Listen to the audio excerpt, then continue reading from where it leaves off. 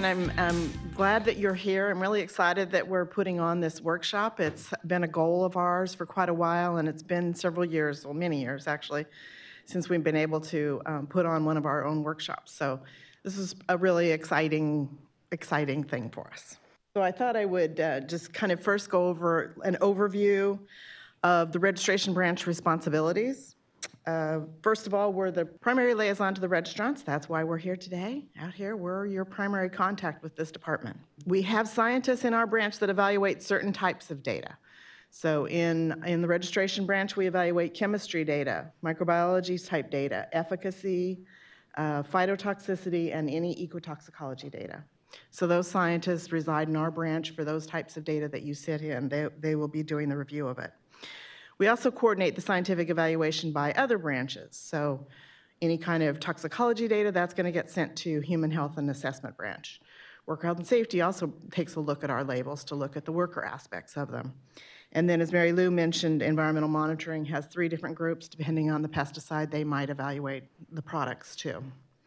So you have a lot of scientists your products to go past the eyes of, and we work on that. So the other thing that the registration branch is responsible for is once we've completed our evaluation of the pesticide products, we bring together all those evaluations and come up with a recommendation. Are we proposing to register, or are we proposing to deny registration? So when we propose to register, we're required by statute to post it publicly for a 45-day public comment period. Used to be in the early years when I was working in registration, we didn't get comments. These days, comments much more often. People are very interested in what products are getting registered. They're keeping an eye on our notices, and they're writing in and giving us comments. So statutorily, if we receive any comments, we need to stop the registration of that product until we can respond in writing to the comments. And then it's only after that that we can make a final decision. So you'll be told if that happens to one of your products. Your regulatory scientist will inform you, we've received a comment and we need to hold off for now until we make a response to it. So things to know about the registration process as you're moving along. And then after that, we'll make a final registration decision. So we're also the primary communicator with, not the only one, but one of the primary responses of our branch is to communicate with other state, federal, local agencies regarding pesticide registration issues. The registration branch we have a pesticide registration and evaluation committee that is has representatives from several of the boards and departments within the California Environmental Protection Agency that we're in here.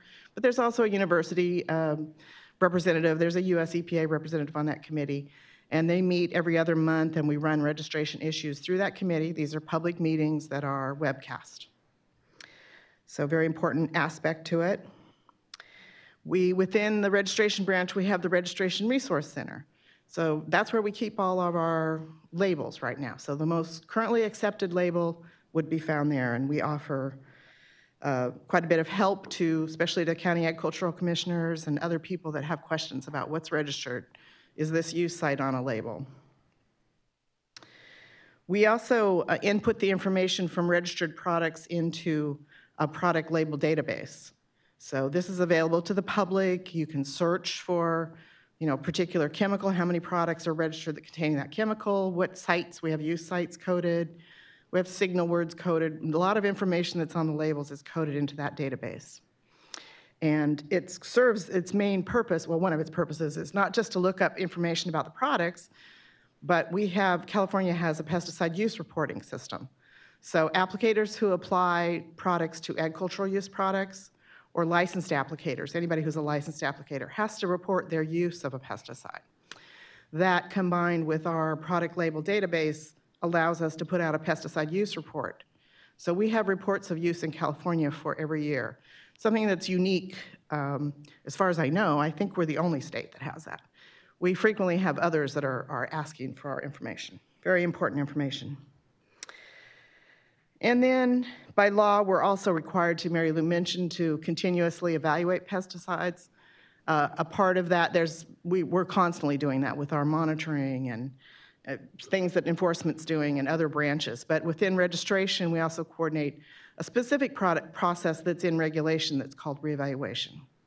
So if we ended up with concerns about an adverse effect with a particular product that's registered with us, we can officially place it into reevaluation. It gives us some authorities to ask for data, and we'll go through an evaluation process. If it happens to a product that you happen to have registered with us, you'll hear from us. You don't want to hear from us, but you will if that happens. And we'll come out we'll finish the evaluation until we come to a conclusion that there's no further mitigation needed, or mitigation is needed, in which case we'll take those steps. Or, worst case, if we can't mitigate it, that we'll cancel. One of the things I thought might help to address, why we're doing this workshop is that from July of 2016 to June of 2017, we decided to do what we called a submission log result study. We had the regulatory scientists track all their submissions as they came in, and we gave them a little spreadsheet that had a list of different sections that they could look for, if they saw any problems with the application, where was the problem? Was it in the application? Was it in the label? Was it in some other section? And we had them do this for an entire year for all of the submissions that come through. So we were looking for submission quality. We were looking for areas where the department might need to reach out and provide more training like we're doing today. And to identify areas where we can help you provide a better application. So over that year, we looked at 4,398 applications. And to our surprise, 1,835 of them had deficiencies. So not having calculated those numbers before, we didn't realize and certainly did not expect it to be that high. That's actually almost 42% error rate. So that's another reason why we're having this little workshop here today. So this is just a little quick graphic to show you how they divided up. These were broad categories that we asked the regulatory scientists to check in terms of where they found the errors. But when you look at this, we found 24% of the applications had errors, and another 24% of the labels had errors. So today, as we're talking about how to fill out an application and what's acceptable on a label, listen carefully, because we're seeing a lot of errors in these. That's 50% of the errors that we're seeing are coming from just those two areas alone.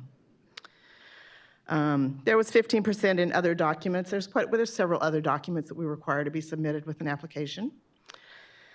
US EPA documentation. We asked for proof of US EPA registration. We asked for proof if you've changed ownership, their documents related to that. So in 11% of the applications that we were receiving, there were errors in that type of information. It could be that it's just missing in this case.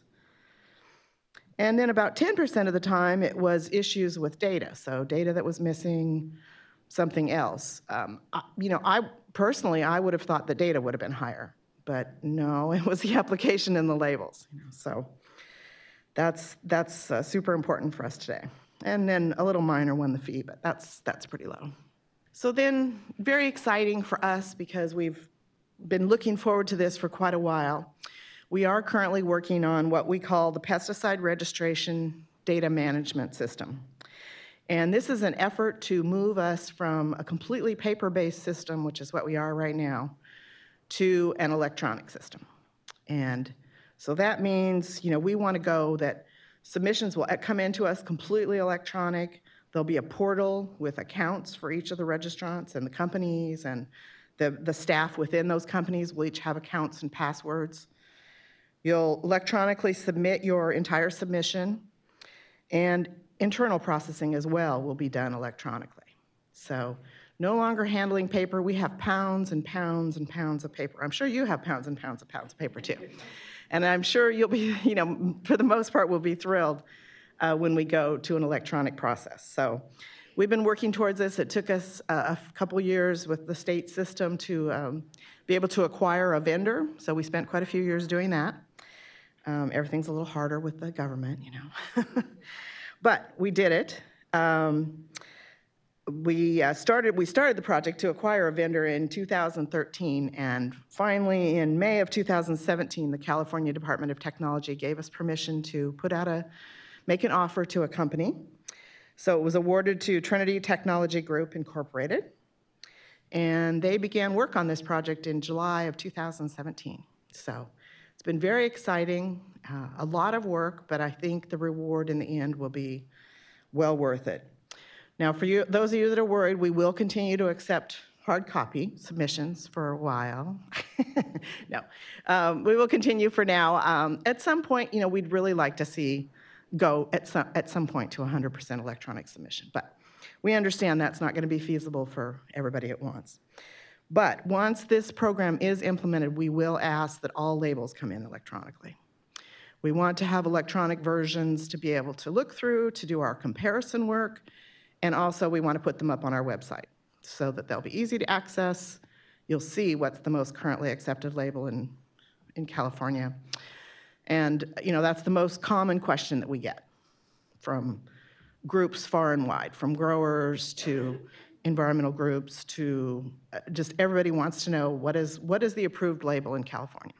So we're going to make this information public, and it's going to be a big deal, a big step forward for us. Sorry, did you have a question? I just was wondering when, do you have an estimated timeline on when that's going to be? I was going to get to that with the next slide. Sorry. Yeah. I'm trying, you're getting antsy. You're taking away my punchline. As a part of this group, I wanted to let you know that we've created a stakeholder advisory group. So it's a small group of registrants that are both large and small.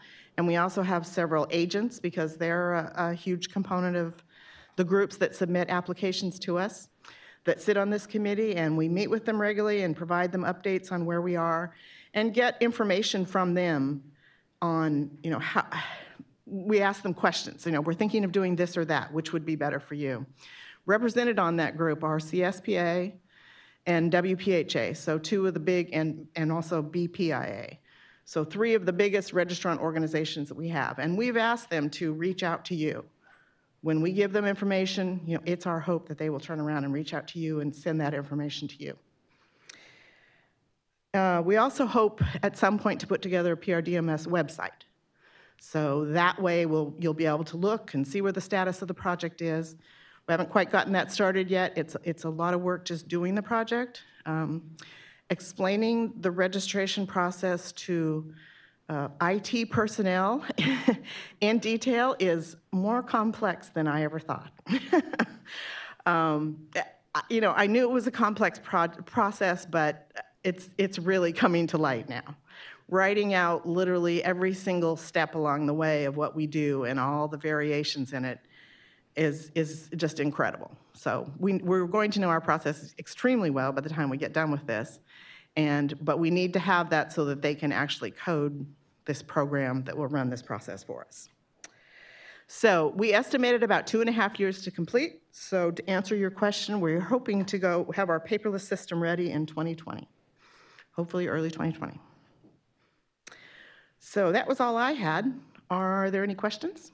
At the beginning, you mentioned the public comment period was 45 days. I thought it was 30. Oh, I'm sorry. It is 30 days. Freaked me sorry. out there for like 4 seconds. What? I cannot tell marketing that they got to work another 15 days. No, it is 30 days. Sorry. Okay. It's Thank 30 you. Days. Used to be 45. See, that's what happens when All right. Thanks. I can breathe now. You can remember into the past. Any other questions? Okay. Thank you, and I hope you have a great workshop.